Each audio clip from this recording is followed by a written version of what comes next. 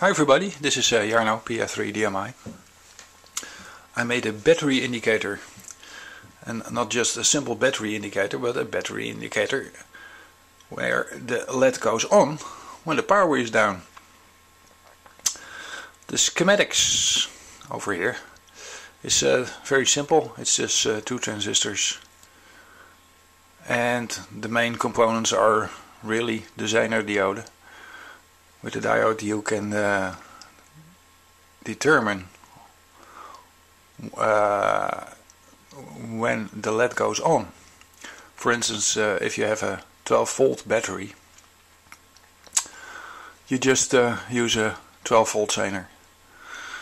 And when the power goes below 12 volts, for instance 11.5 or 11.8,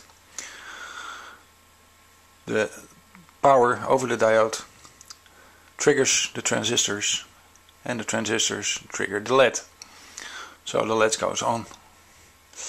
On the left side of the drawing I've put some values: 3.6 volt, 9 volt, 12 volt, but you can use any type of Zener diode. The only thing you have to figure out for yourself is the resistor. Normally I use 1 kilo ohm, 12 volts, but if you have a Zener diode of 6 volt, for instance, then it's about 700 something ohm you have to put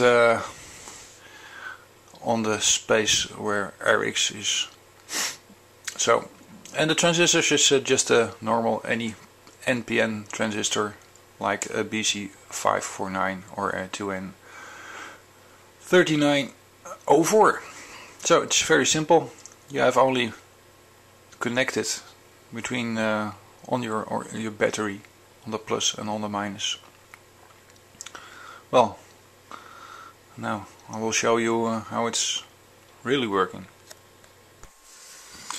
Okay, here's the already built indicator. It's very small. It's about 1.8 to 1.3 centimeters. So it will practically fit in anything, even in a small QRP transceiver. You only need two wires, minus and plus, to see what's happening with your battery. You can also use it in a car battery, for a car battery, or anything.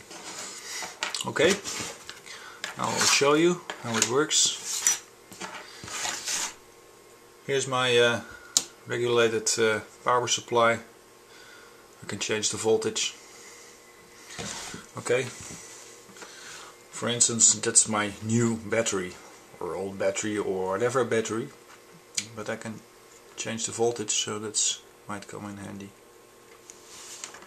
Okay, hope you can see it. Now it's 14 volts. The small LED doesn't go on. But for instance, if your battery goes dead, it goes from 12 volts to 11, that LED will go on. So it's very simple, and it works practically all the time, and it's handy. So the total cost is about a couple of euros. Two transistors are the most expensive. It's probably, well, €1, maybe less. So you, it isn't too expensive. Small project.